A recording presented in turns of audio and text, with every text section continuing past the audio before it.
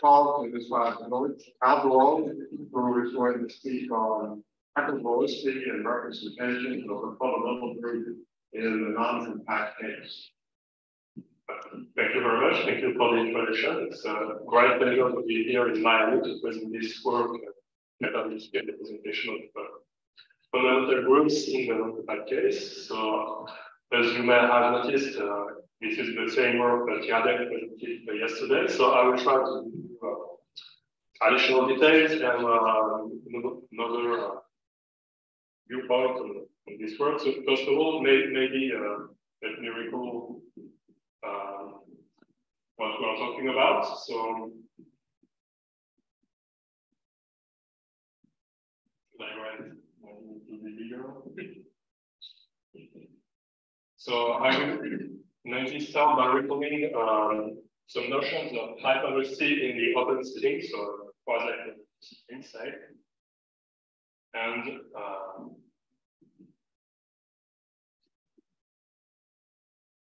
as Ivan explained earlier, a lot of things revolve around big conjectures. So, as I will state it, so let X be a quasi-projective variety over C, and I say variety, but I should say manifold, which could be compatible much, but I will assume that it's good.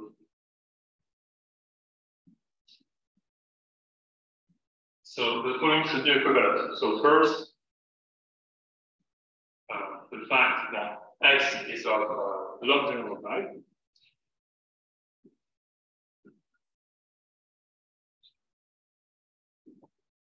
And second, there should exist inside X, subvariety proper, or I will not assume that it is irreducible, so say the Zariski closed subset. So such that, first of all, X, this locus Z inside X contains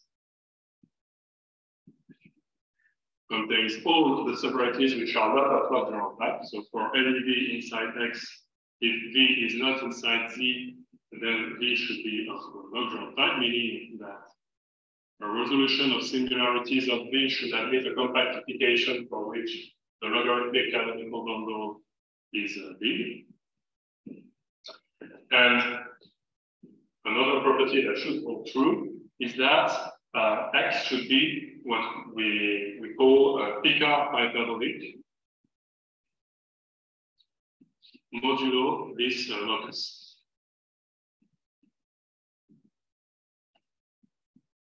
So this is the notion I will concentrate on in this talk. So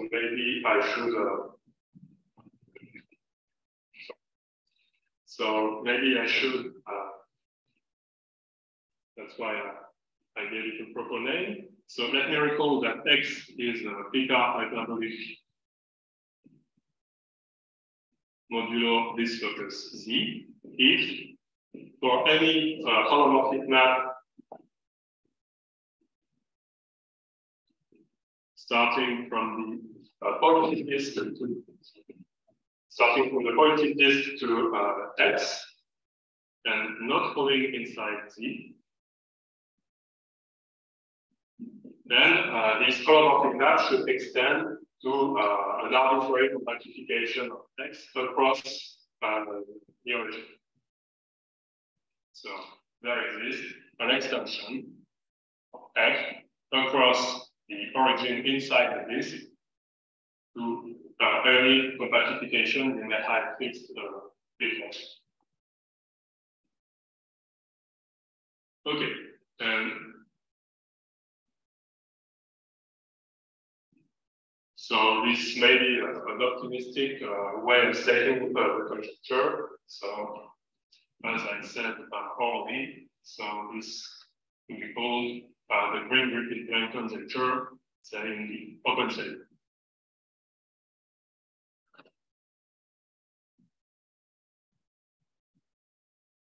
Okay, so when a variety is a bigger hyperbolic modulo locus, it has several strong consequences.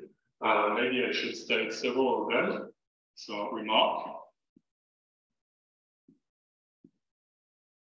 Assume that X is a quasi-projective variety.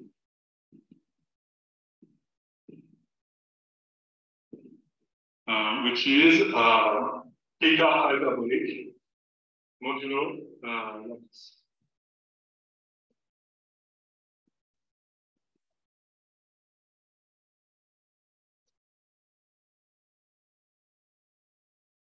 Then it implies the following. So if I take any other quasi-projective variety,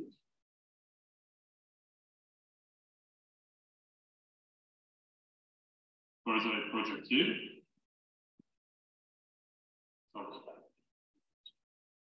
and I consider a holomorphic map F from Y to this X, then actually this holomorphic map, which is a priori transcendental, it will, when considered between two compactification of X and Y, so I take two projective compactification of X and Y, and this map a priori is defined on the open subset. It's completely transcendental, but if X is bigger hyperbolic, then it's a consequence of the theorem of Zuo that it will be actually Russian in the algebraic sense. So in particular, it has the implication that X can support only one algebraic structure. If you take a binary homomorphism between X and another quasi-projective variety, you will not get a different algebraic structure. Okay, and that was the first thing I wanted to say. Another consequence, which is related to anti-hoc curves, this is maybe the starting point of all of this. Okay, so if I have a bigger hyperbolic variety modulo locus, then it implies that this variety will be broadly hyperbolic modulo the same locus. So under the same hypothesis, if F is an entire curve starting from C and arriving in X, not falling inside the Z, then F has to be constant.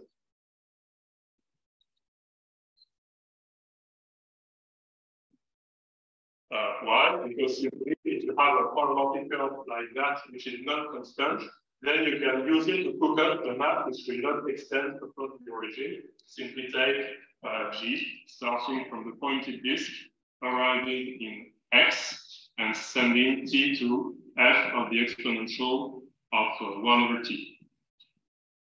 Then it has an essential singularity in the origin, and it will not be possible to extend it that way. So, contrary to the Cartan hyperbolicity property.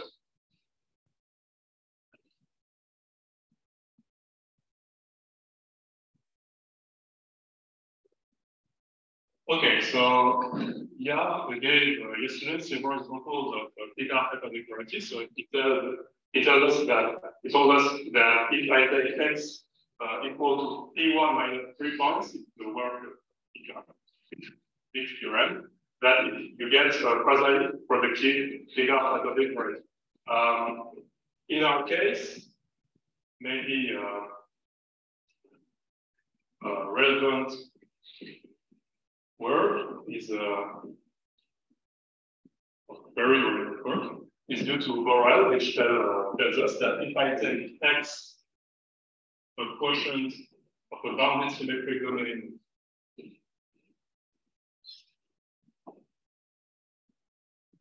by an arithmetic group of this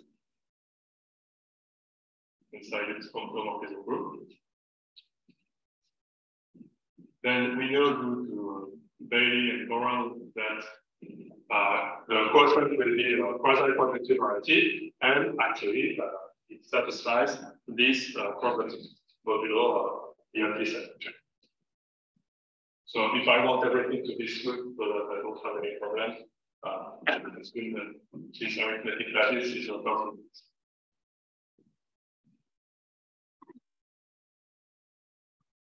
Then X is quasi-projective variety, which is the Cartan.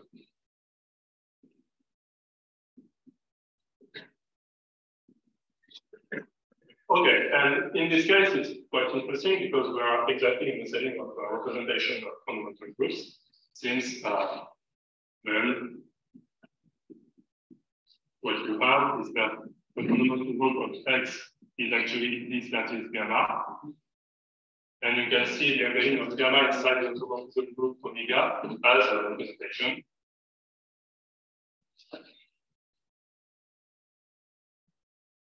And this is a semi-simple algebraic group, which you can consider either R, C, depending on what you want. And it has the property that you have told us earlier. So here it will actually be a big representation. If I'm not mistaken, it's also a horizontal curl that the image is Zariski dense. And so we are left with a setting of varieties admitting representation of fundamental groups. And this gives us an example where the variety you get is bigger as a. Okay. So this is for the general setting. And now, before introducing the main results, which actually are told us earlier about, I will just get back to that in a moment, but I want to give the first tool that is used to prove the Cartan-Claudon-Eyssidieux. So namely, Nebel-linear theory.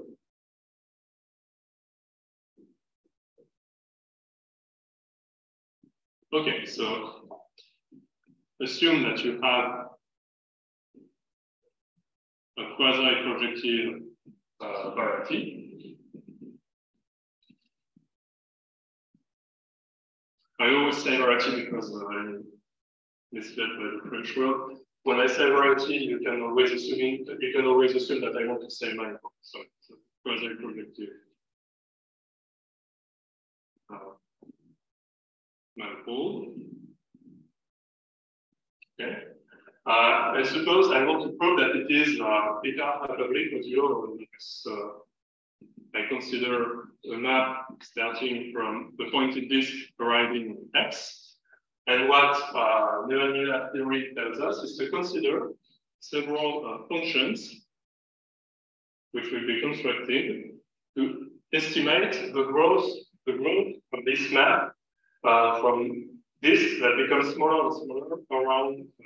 So it would be rather be adders, which get closer and closer to the origin inside the pointed disk. So to formulate this definition, consider Keller class. Well, actually, it's not really necessary, but it will not be a class. Actually, consider 114 on a compactification of X, and consider the following function. So it's a function which picks up a real number larger than 1, and which sends it to the following value. So before writing it, maybe I should say that first. So what is very convenient in this theory is that when you have a pointed disk, what I would do is rather consider the map starting from C minus the unit disk, and which kind of inverse this map. So that I get a curve which I want to control at the infinity. Okay, and how is my functional constructed? So I take a real number larger than 1, and I integrate. So I will write it in several steps. So what I do is I consider a disk of radius t minus this closed disk across the origin, and I compute its area with respect to this form omega, which for the time being is not supposed to be clear. And then I take a logarithmic mean value between 1 and the real number I was considering. Okay, and this is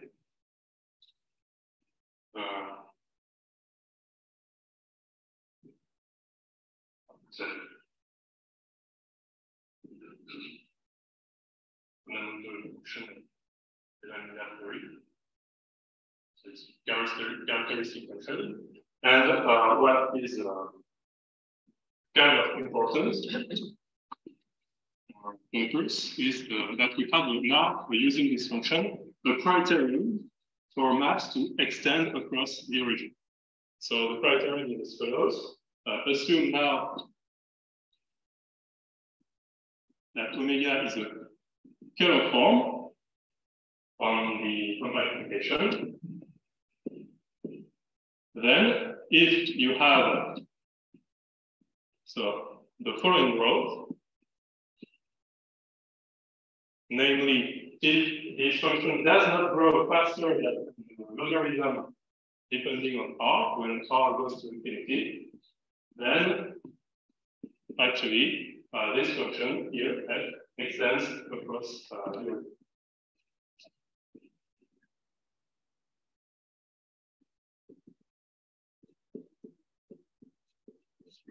Okay, so why is that true? Actually, a simple argument using Bishop's theorem permits to prove that, because if that were not, I would say that, it's not hard to see that if you have this bound, actually, what you can prove is that, at least for values of t outside of exceptional sets, say, these will be bounded functions. And then you can use the Bishop theorem, which tells you that the closure of the image of this set will be analytic subset, a compactification of this. Okay, so this gives a criterion to obtain Picard hyperbolicity, as I said, and it will be the basic tool that will be used to prove all these Picard hyperbolicity. Okay, so now maybe let me go to the main results.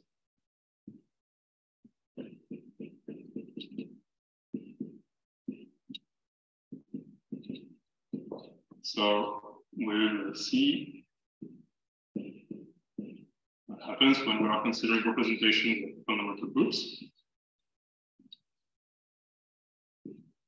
So, as Yann told us yesterday, so the theorem can be stated as follows. So it's a version in the non-compact case of what Yann told us. So it's weaker than what he explained us. So we get we don't have the same amount of details, but in the quasi-projective setting, we are able to say the following.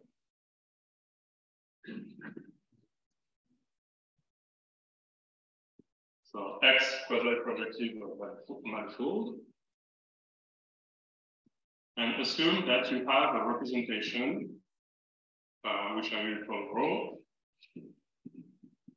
starting from the pi1 of this manifold, arriving inside some semi-simple algebraic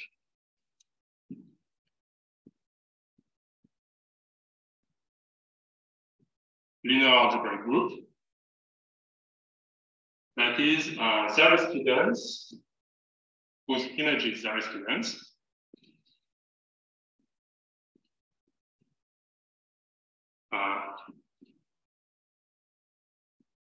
Big, and then, so what we are saying is that we have a representation inside an algebraic group whose Zariski closure is semi-simple, and then to assume hypothesis which is a little bit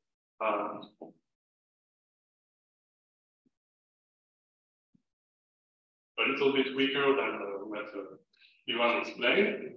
Then we have the two consequences. So X is Picard hyperbolic modulo sublocus.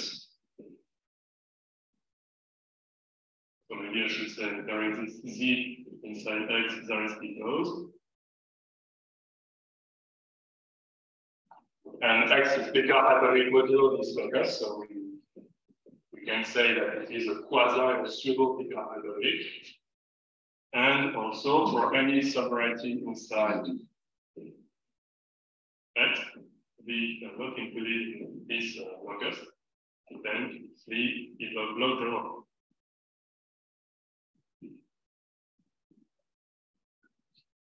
Okay, so maybe I should recall what is meant by big. So what is the hypothesis here is that X or rho satisfies a property which is a byproduct of the theory of Shafarevich maps. So rho is big if there exists a countable union or a countable family of algebraic subvarieties such that so proper subvarieties such that for any normal variety, if I consider a map going from T to X not falling inside any of these subvarieties,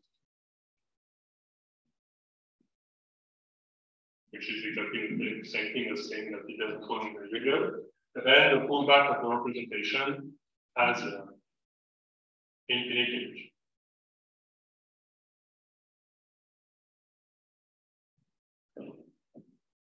Okay, so it's a little bit richer than large, and to explain the difference with what you have told us, is that if you have a big representation like that in the compact case, the drop of quasi here, then you can use the theory of Shafarevich morphism to get back to large representation. So here we are in the quasi-projective setting, so we don't have the theory of Shafarevich morphism, but only on the rational, the same theory, but in terms of rational maps. So it's weaker, and we have to use this countable union of subvarieties to exclude the pathological. Okay, so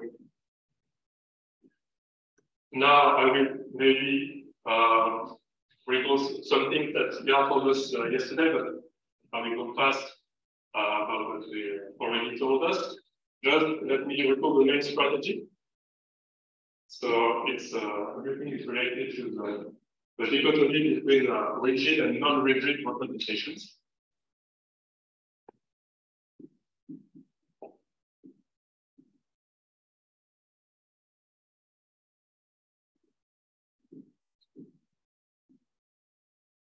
And this will also allow me to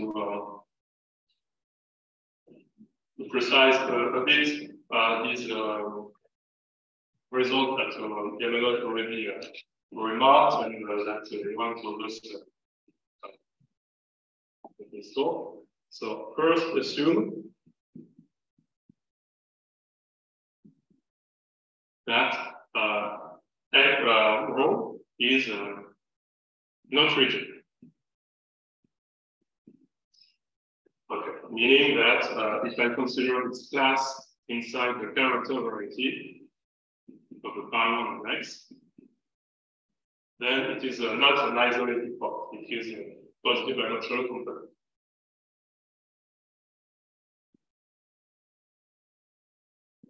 So it belongs to a reducible component of positive dimension. Then there is a lambda. So depending on the level of details you want to prove, you want to add, you need to put different people, but maybe what I will say was about Yamanoi. So then it's possible to replace rho. There exists rho prime starting from X, going inside an algebraic group, the same algebraic group, say, over a finite extension of P for any P. It will work on P.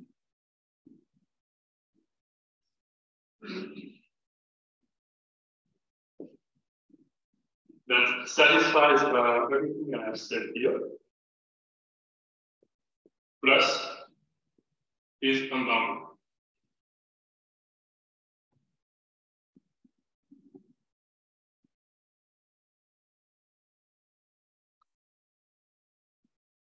Okay, and the idea is actually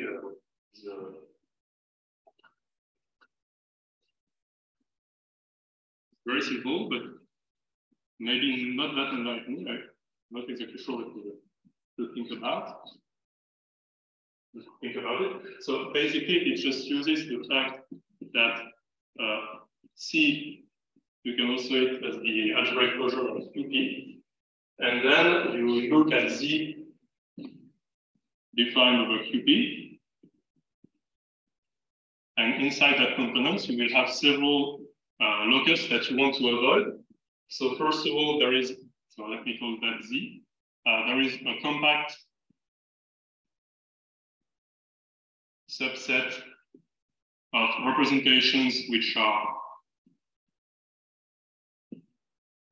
bounded. So let me be clearer. So I consider this component defined over QP, and Yamanoi says that there is a compact subset such that outside this compact subset, all the other representations, rho prime inside the hierarchy, are unbounded for the topology of QP. And okay, I lied a bit, I will write that now. Sorry. For simplicity, I will assume that G is almost simple, as opposed to semi-simple. So you could even think of G simple, and in that case, there is inside this Z proper subvariety.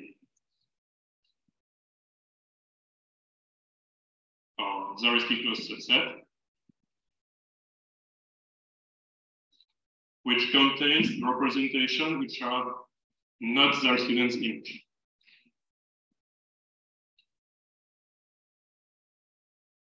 Okay, and here the idea is that the ones which have not Zariski-dense image, you can test the not Zariski density by testing whether there is a Lie subalgebra of G, which is normalized by the generators of the group. And since you know that there is a representation which has the Zariski-dense image, namely the one we started with, you know that T is a proper algebraic subset. Okay, and finally, this may be I don't know. The fact that rho prime can be chosen to be big comes from the fact that inside that DC, there is a union of a countable union of a proper of subvarieties.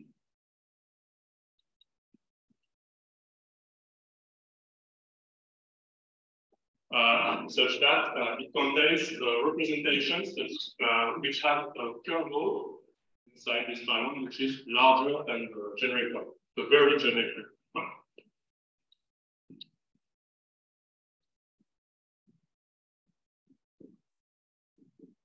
Okay, so it's actually something which looks like non-quantitative groups. If you want, you have a sort of places where the kernel of the representation goes up, since you can test the size of the kernel simply by looking at words in the generators, in terms of generators of the group, which are set to 0. And what you do at the end is that you take a row prime which is not inside any of these sets, and you get your representation. Okay, and now in that case you get representation to which you can apply Katzarkov-Zuo reduction.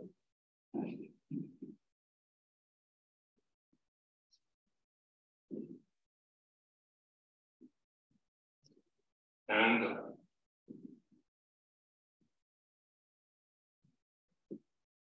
now for the details, you can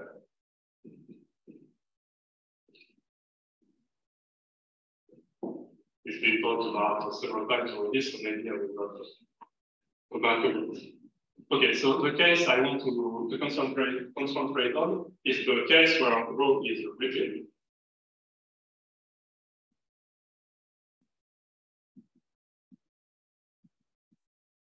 Then we know that it can be defined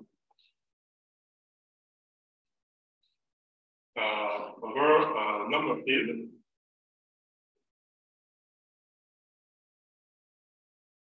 So finite extension of Q, over which you can find matrices inside G with coefficients inside this finite extension.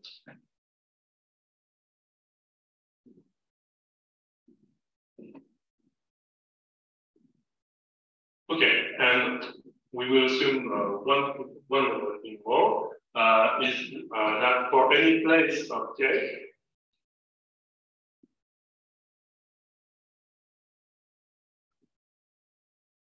so that for any non-Archimedean place of K,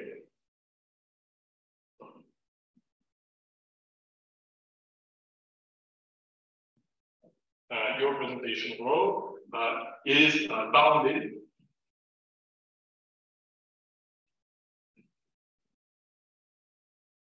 for the non-Archimedean norm associated to B. Since if there was at least one place where it is unbounded, then we get back to this case, Katzarkov-Zuo reduction in the non-compact case, and then you can use yes, the extension to the quasi-projective series of this thing. Okay, so in this case, what happens is that, okay, there will be two things actually. So first of all, the fact that rho is rigid. Yes? Can you explain why this last condition ensure that you are big? Okay, so maybe it doesn't follow from what I've written. You need to do the same thing for the subvarieties. So yeah, all the varieties. So maybe kernel of rho prime restricted to the phi one of the subvarieties. Good. There is no I don't think so, because it stays countable. If you take a subvariety, it defines a finitely generated subgroup of your ambient phi one. And then for a choice of generators of the subgroup, you can consider. Yes, coming from subvarieety. Yeah. So it's a yeah, the groups are. It's the important one.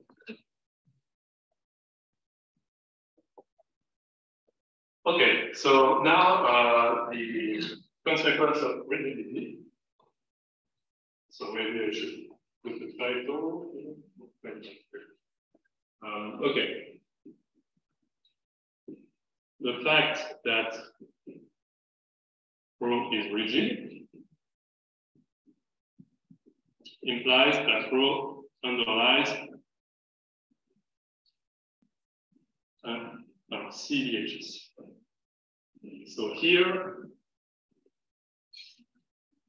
the idea is to, so this was already known to Carl Simpson in the compact case, but here arguments have to be replaced by their counterparts in the quasi-projective setting.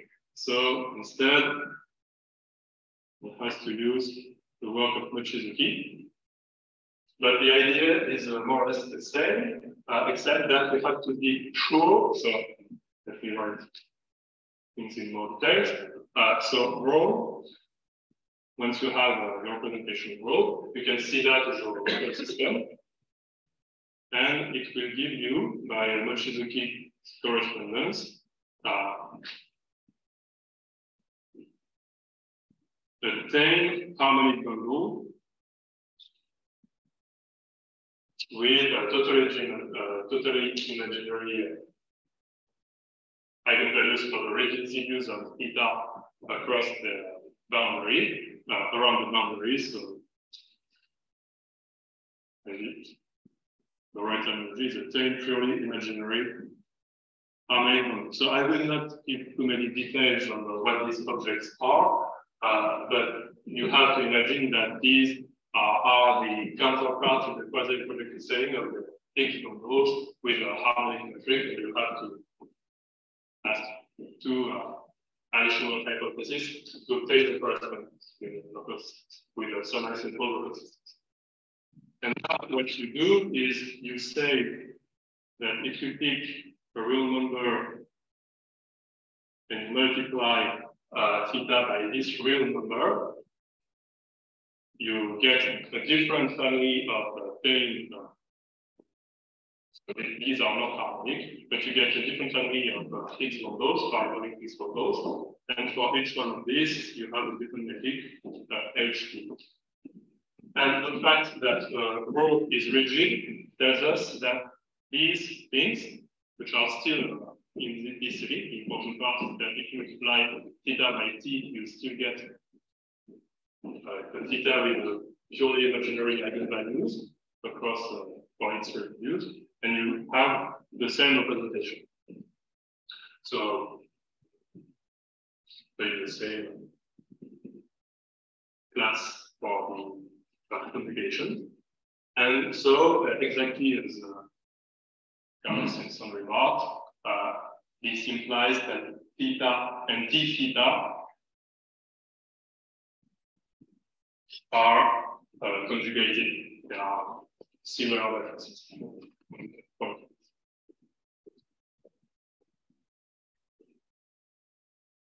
And this implies that their eigenvalues are all 0. Namely, theta is nilpotent.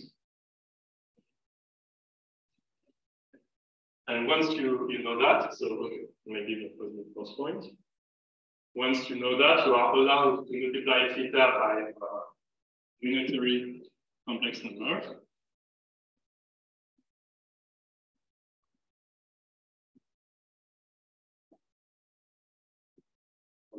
Now lambda inside the unitary complex number inside C. Then if you E lambda theta with the same harmonic metric as before, so since you use a unitary number, actually it is good that you can use the same metric to get a same purely imaginary. So TPI harmonic. So if you are not really familiar with these, I will speak only later on same harmonic bundles. So maybe but in a setting where this will be used a little bit more. So maybe with me for a moment about this object.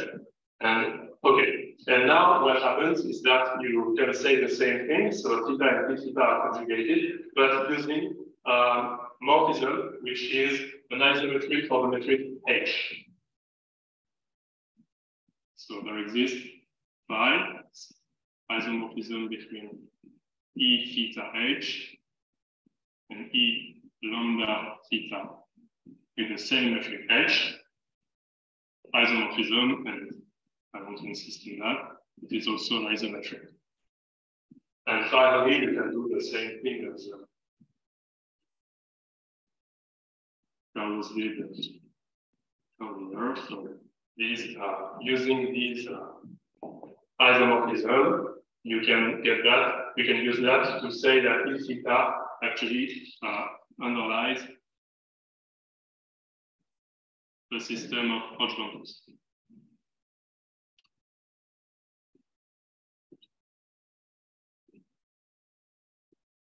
So it's a very similar idea, but here there is a technical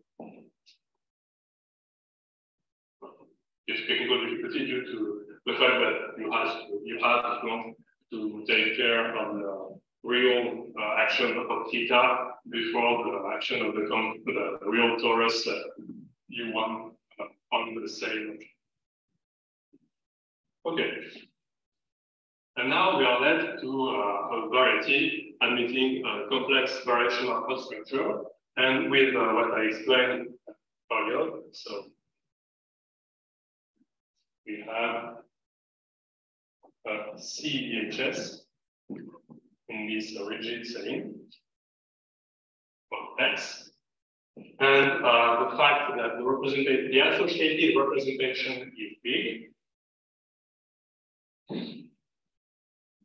implies that this CDHS has maximal variation.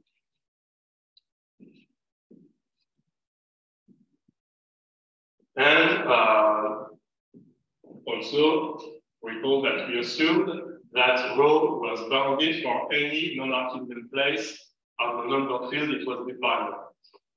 Rho, when we write in the whiteboard, rho is bounded everywhere, meaning what we just said, meaning that for any non-Archimedean place of K, the number field over which rho is defined, this is bounded. And so what is important here is that rho is discrete, and you know, to be more precise. So rho actually it's a factor of the zero representation, or you could also say that it is a variation of Hodge structure on the integer points of the field over which rho is defined. You change your pen. Sorry. Right. Okay.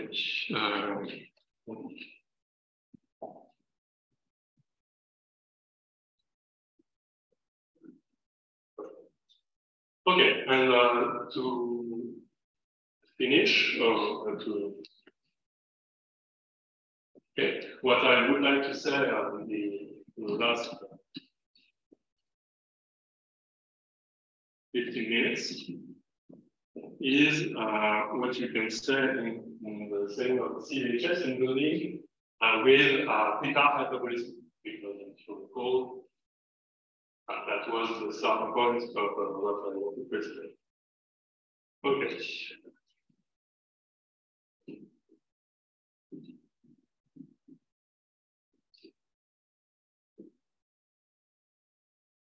So here, I will talk either of CDHS, but also of we can be a little bit more general than that. So nilpotent harmonic bundle, I will say in a minute what it is.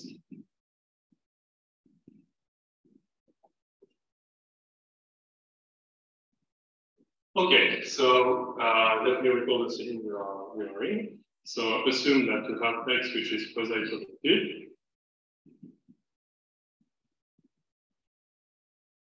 And that on X you have CDHS or even local DHS like that. With open Joule data, polarized CDHS.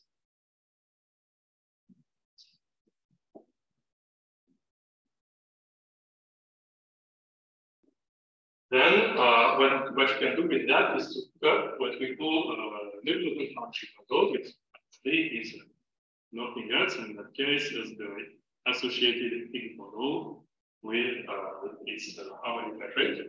And so, if you recall, the flat connection here will be nothing else than the Chern connection for the metric H plus the Higgs bundle and its adjoint. And this is flat.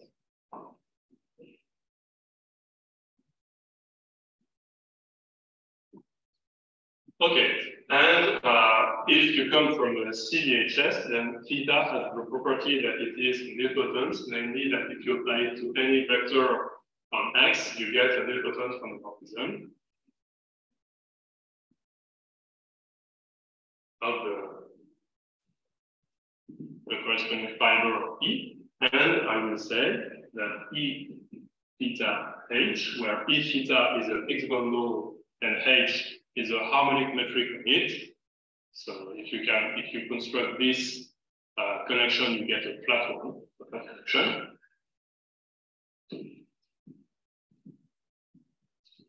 So if you have such an object, we say that this is nilpotent if what I said is true.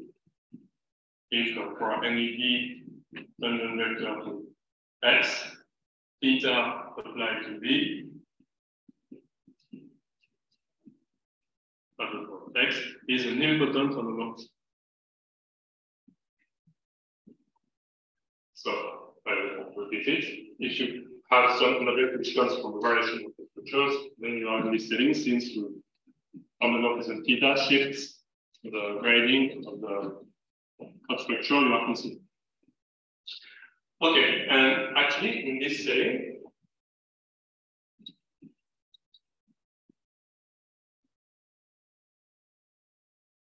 you have the following results. So it's due to Deng and myself. So it generalizes something which are already known for variation of the structure. So what we do is to remark that actually these hypotheses are enough to obtain quite strong hyperbolicity results. So if E theta H is a nilpotent harmonic letters, nilpotent harmonic bundle on X,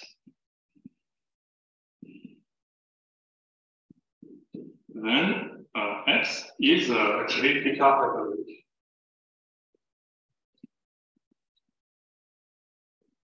Modulo locus.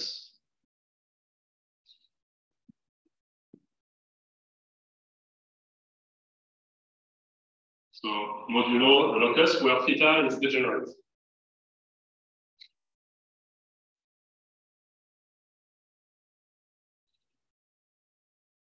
Well, say the kernel of theta inside the tangent space is a degenerate. But it's not empty, it's not zero. Okay, so this is a locus which I don't think we have much control on. So this is analytically closed, but in the case where you have a local VHS, it will be algebraic because of results of Brunebarbe, you get algebraicity of this locus, and so Picard-Frequency modulo Zariski closest. Okay, and I also want to say that for any subvariety inside X, which is not inside the same locus, then V is a logement.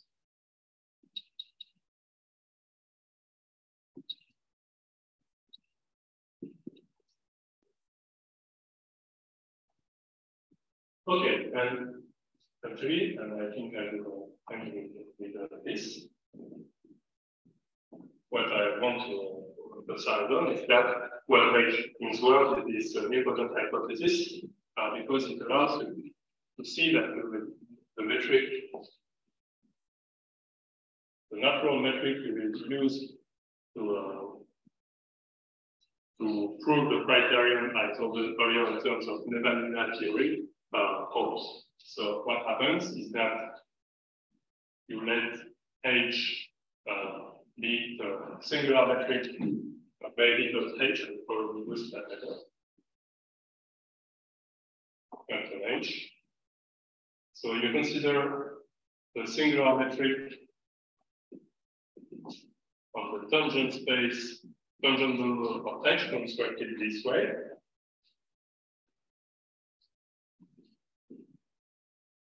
So you have a map from the tangent space of X towards the endomorphism of E, and then on that space you have a standard metric H star, and you pull it back and you get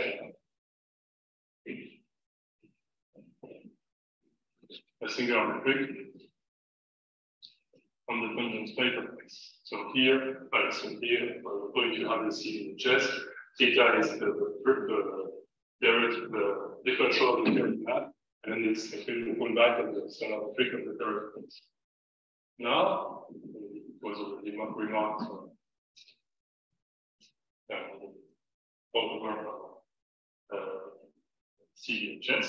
So the fact that you can compute the holomorphic sectional curvature of H applied to one vector B in terms of theta, and what happens is that the formula is as follows. Theta of B is an homomorphism of the fiber at the given point, and so you can see that in the matrix. And you take the commutator with the adjoint for the metric H, and you have such a form. So here, so here it was not. Typically work this was also written, so shape works and we have here what I wanted to say.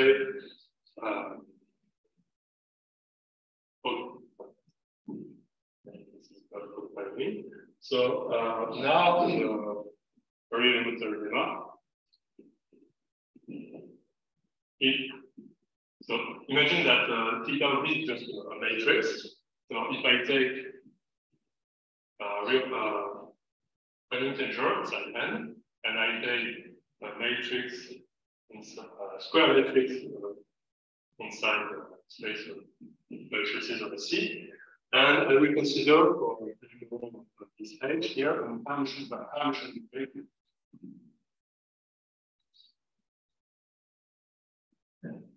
So maybe I have that. I fix n. Sorry, I fix the function matrix, and then the claim is that there exists a constant depending only on n, such that if I compute the commutator, so I take nilpotent matrix inside A, and then inside M of C, and then I compute exactly the same thing as above. Namely, I take the adjoint of A using this function norm, and I compute that. And then the claim is that you have a universal constant like that, which bounds this formula. So actually, you can be explicit in the value of the constant, but I don't really want to do that. I just want to say that it is quite natural that you have such a constant, because if it were not the case, this is simply saying that actually nilpotent matrices are far from a semi-simple one. So if it were not the case, using the compactness of the unipole inside L of C, you could find a nilpotent matrix commuting with its adjoint.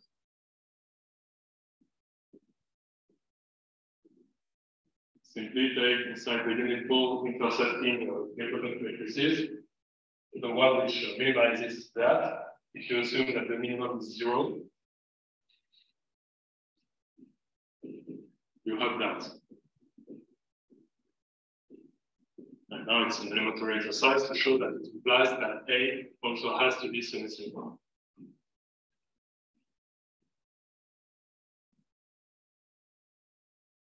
And very important, the assumption on A is that it is important, but also non-zero, the calculated of normal.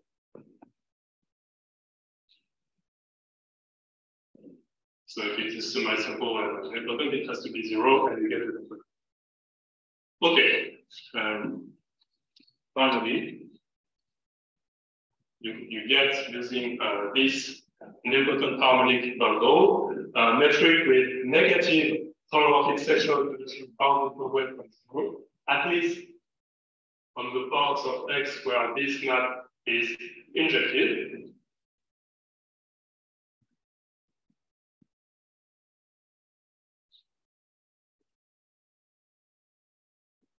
Holomorphic sexual curvature bounded away by from 0 by some constant, which is just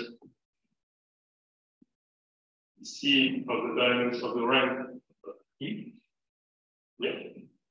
And now it's a quite classical computation, which is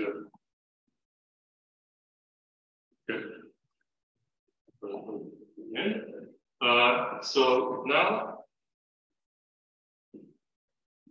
So this has been remarked by several people now. So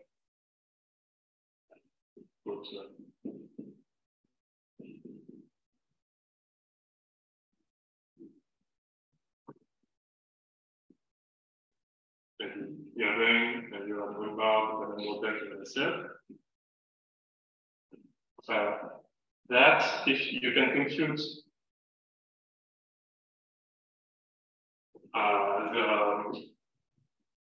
okay, so maybe I say it like that, sorry. I consider a map starting from the point of this arriving inside X, and you have the map G I told you about, which is starting from C minus the closed disk arriving inside X. And you can compute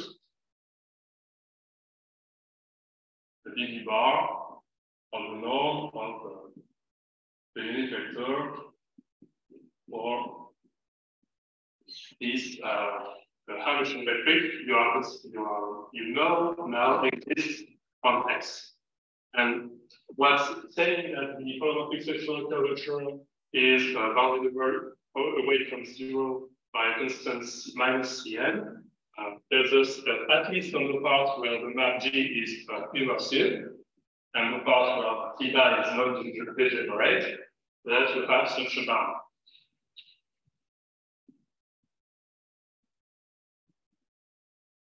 So you look at the image of the tangent vector of the curve inside this.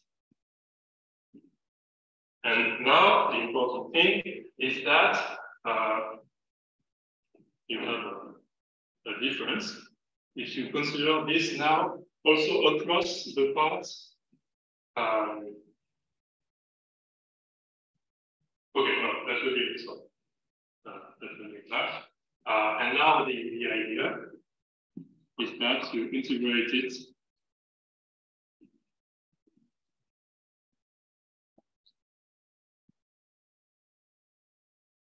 apply the logarithmic integral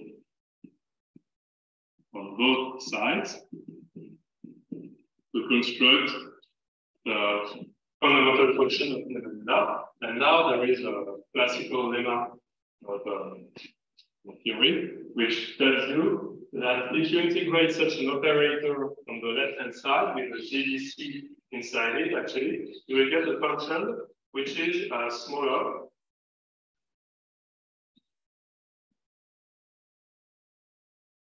than the logarithm of, maybe I should write the right-hand side first.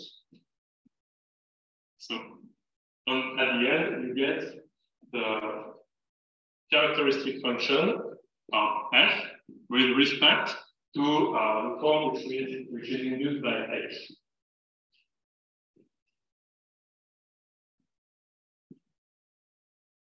And on the left-hand side, there is a classical lemma of analysis, which tells you that you will get something which is smaller than that. So in a sense, that you can do that. And I want to introduce tuning notation. So you have an error term. And now to conclude, what remains to be done is to show that omega h here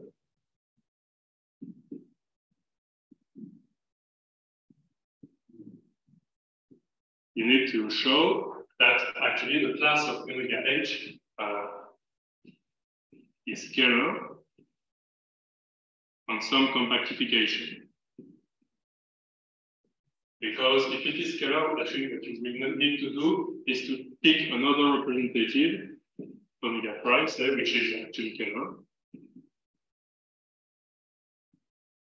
So I said scalar, but I'm a bit sloppy here, sorry. So let's say quasi-scalar rather. So namely what you want to show is that this is a big class. So that it contains something which is sum of a scalar form, another form which represents an effective divisor. And if you know that at least you have a representative like that, which is the sum, as I said, of a scalar form.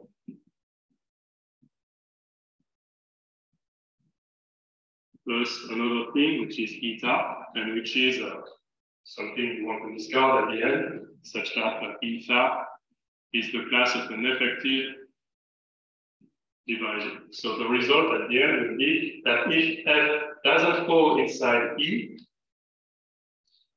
then you get that you have an equality saying that this road slower than its own logarithm, and the other term here, if I want to be more precise inside that, there is a logarithm of form. So here I am putting different things to verify, but in the end, the thing which is missing to end the proof is to show the fact that the class we are constructing our function with respect to is larger in some sense than a scalar class, and you get what you wanted to prove, namely that for some scalar form, you have